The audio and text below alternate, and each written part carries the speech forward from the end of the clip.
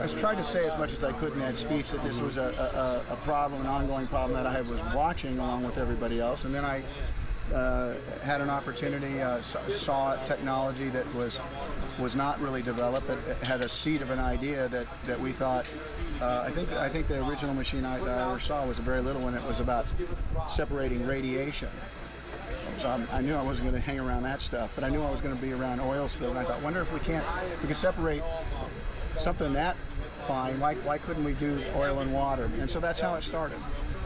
Talk to us about, this city, this area has been hit with Katrina. It seems like disaster after disaster. Can you give us a sense of the emotions that go through your mind when you see Louisiana facing another natural disaster in a way?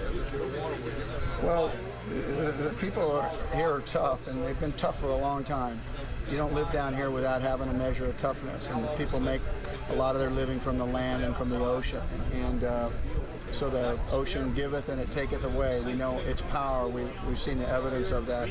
But sometimes the man-made things are things that confuse us more than anything. We think, why? And just the person who's just trying to make a living out there going to work every day, they can't solve this problem. And they're wondering why the big boys, why science, why money, why all the, they can't understand. Well, okay, it happened, accidents do, we all get that, and they're going to continue to happen, but what are we going to do about them?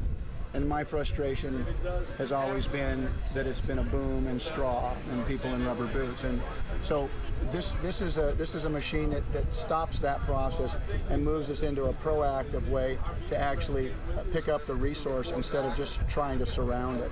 BP has been flooded with ideas, and they've gone through a number on their own. I guess how important do you think it is kind of this entrepreneurial spirit that we're seeing from a lot of people in this country trying to suggest ideas to BP? Obviously, you being one yourself. How important is it for people to kind of step up and try to kind of be part of the solution?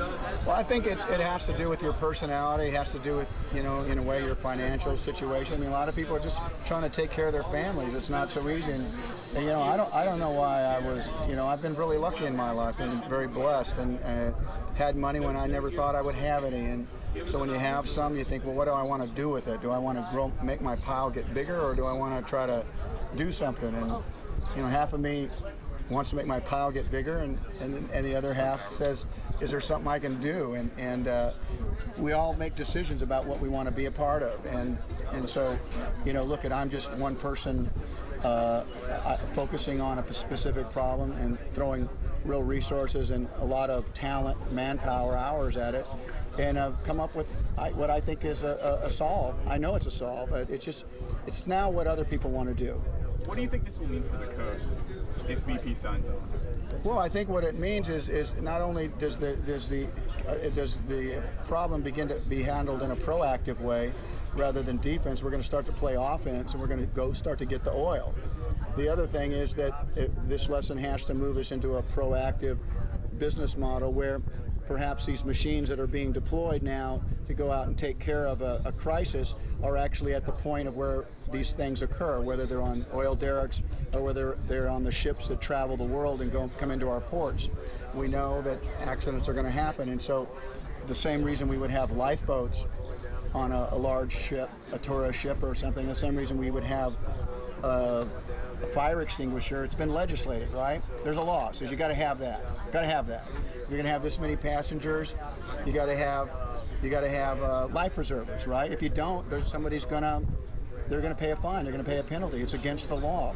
And I think if you do your business on the ocean, if you're extracting oil, if you know you have to get your own lifesavers, so to speak, your own lifeboats. And what are those? In this instance, it's the equipment that we've developed, and I absolutely believe that. And I continue to refine this along with partners. I continue to move it to where the water gets clear and clear.